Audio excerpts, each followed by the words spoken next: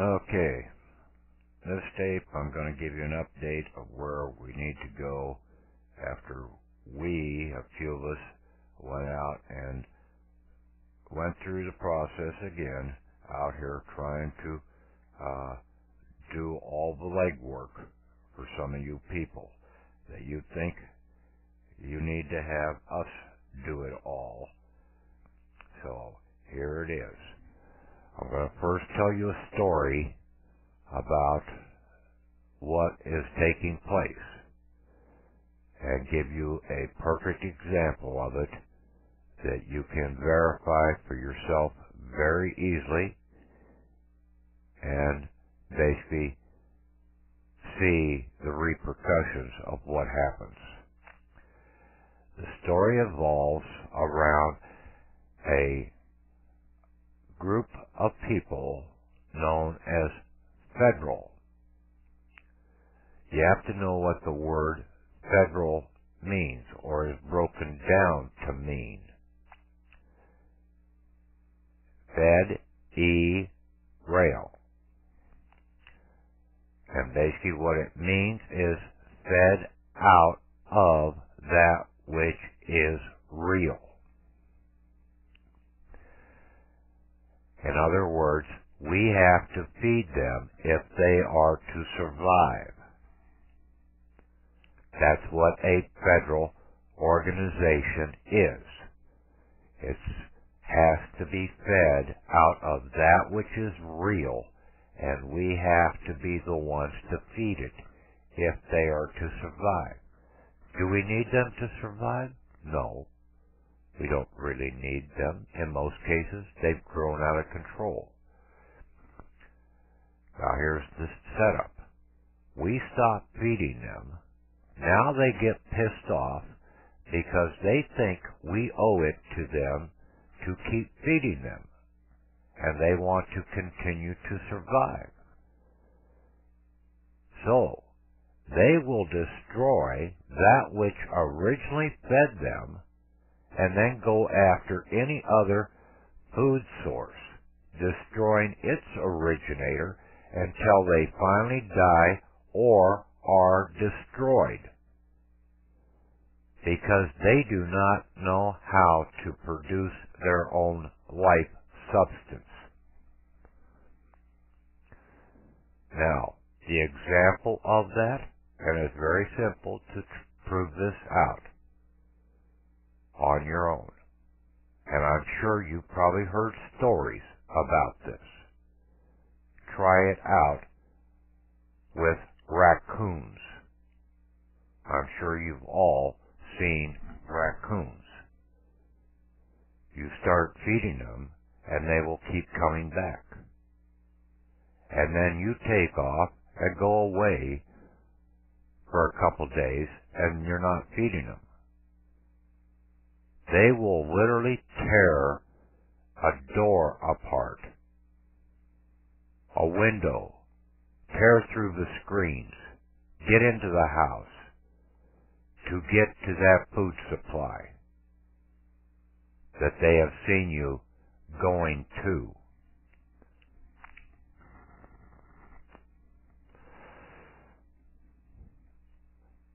They will cause more damage out there. So, most cases, they have to get somebody in there to eradicate them.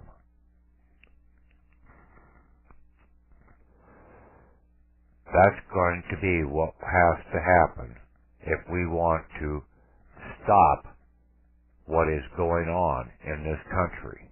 We're going to have to start eradicating some of the feds out of the system to where we get back in control over them. They won't like hearing this, and they won't understand why. But that is the bottom line. You can't explain things to Raccoon and tell them that you're going out of town. These government, federal employees are just about the same damn way. You can't explain anything to them. They think they know it all. Now, I am right about the QSIP, or about the securities. All of these documents are basically commodity securities, governmental commodity securities that are owed to us. Take a look at your certificate of live birth, a death certificate, a title deed to your property, a title deed that certified copies that are issued out, the certificate to your vehicle, in some cases your driver's license, and many other items out here. They, in most cases, will have a red number on them.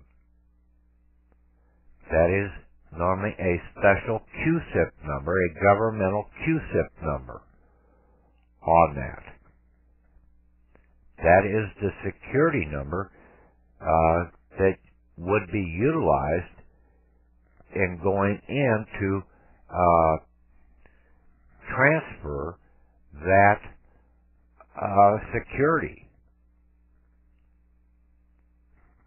They're government obligations, government-backed debt instruments that the government owes to us.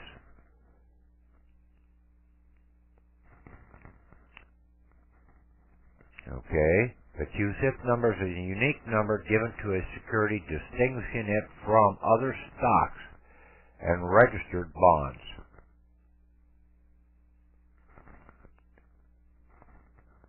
And in most cases, they're special numbers, and normally you take a look at things in red and black. Red is normally a debt owed to the holder. That is the Red Sea that Moses crossed, was the Red Sea of debt. He parted it.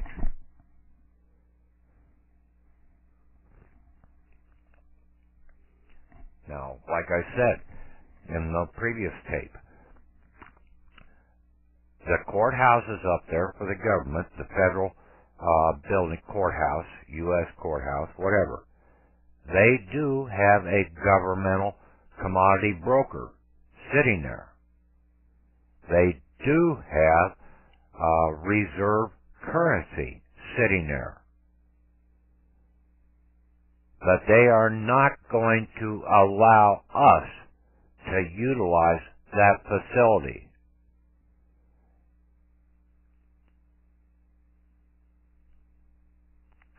They will take instruments when they are returned by another government organization like the city, the county, the state, and process those through the system for them, but they're not going to do it for us, the real lawful owners. They don't want us to know that it's there because we would no longer need them.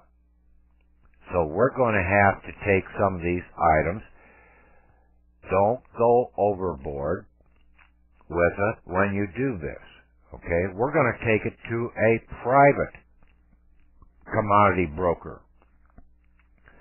We'll set up an account. You may have to take a DD or a Form 56 in and make them your fiduciary in the transaction. You set up an account with them.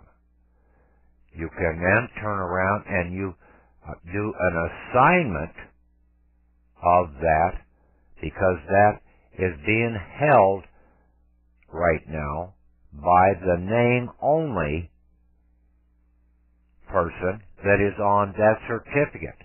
So you have to assign it over to you as the living individual.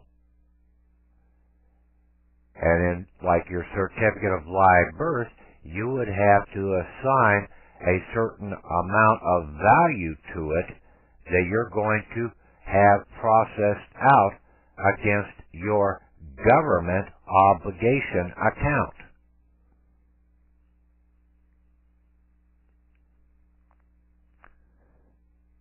DD-214 form, we may have to go a completely different route because it's going to be coming out of a special treasury, governmental treasury account. And that one might have to be processed through the Department of Interior. The Department of Interior is basically a special department within the government.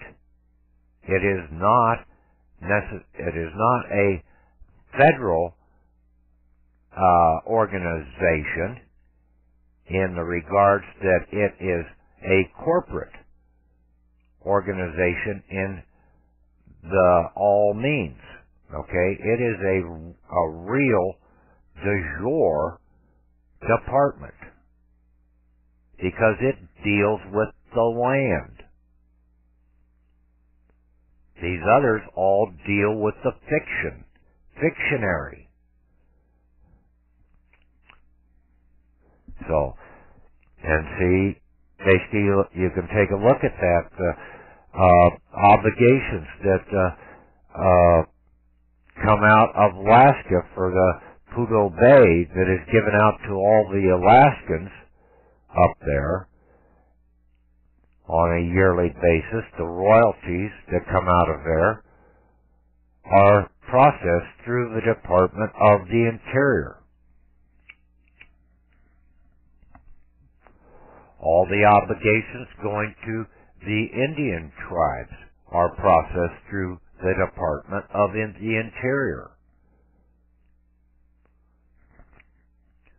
We can go to them and process our entire birth certificate of live birth and our entire death certificates out. That you can take you can take them in for a certain amount and run them through a commodity broker, and there you're going to have to pay a commission for them to process that through for you. Now, in some cases, there might be already a set commission rate for doing government securities that they can't charge over a certain amount, like they do with other commodity securities when you go in and buy a contract for 5,000 bushels of corn or 100,000 board foot of lumber or oil or milk or gold or silver or currency, Swiss francs. Anything that is traded on the big board, the Chicago Mercantile, the New York Mercantile, and the London Mercantile are all commodities. And that's what all of our government securities are backed is by the government obligations are in commodities. So we convert our commodities into a useful means of exchange. But you take your certificate of live birth and you go down there, you're going to do an assignment over to you as the living body of land, and I'm posting up on the group site there a couple items, okay? I posted up the link to go and download the complete book on Laws of Negotiable Instruments, a 1907 book. You can read the whole thing. I took out roughly 22 pages of it, and I've got it posted up as a PDF file, negotiable instrument transfers. I pulled out that part that basically pertains to transfers of negotiable instruments, securities, and especially the last 4 pages talk about assignment. You have to read and understand what is going on there, and the government cannot, and really read the last page, okay? The government or somebody cannot come in, the taxman and everything else can't come in and place liens against that when you do that. So this is coming out in real substance. They can only assess something that is not real that you're utilizing. The Federal Reserve debt notes. I also put up 2 financial dictionaries in a zip folder for each one of them. One is the UBS Dictionary of Banking. The other is the Campbell R. Harvey's Finance Dictionary. And then I posted up a link that you can go to, The Law of Real Property and Other Interests in Land by Herbert R. Thorndike and Tiffany. You can go in there and study some on that. Do not play like the Feds and think you have to have everything spoon-fed to you. Because if you don't get the understanding how to do this on your own, you will destroy what is out there in front of you in the process of not knowing how to control it properly, and basically you will give up your real wealth for a bag of marshmallows today. So, please, and the other item was the Federal Understanding document that I'm putting up there. So, take a look at this stuff. But, go and find a public commodity broker that deals in federal securities, and take a look at all documents that you have that are issued out by the government. You will see that they have a red number or a barcode or something on them.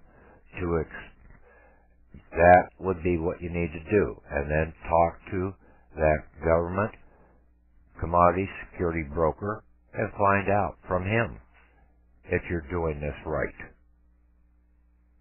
What they want to see upon the document so they can process it through. Now, not all of them may know this. So, take your time and go. Okay, one other thing I forgot to add here was that you need to go to the Department of Interior and to get a official U.S. passport. It will be brown with gold lettering. Okay, the phone number for there is 202-208-5292, and you call them up and they'll get back in touch with you. That go into the Department of the Interior's website and check out both their legal department and a few others to fully understand and see what real services you have available to you through the Department of Interior. That is our real land office that is out here for us. So, take care. Forward. Okay?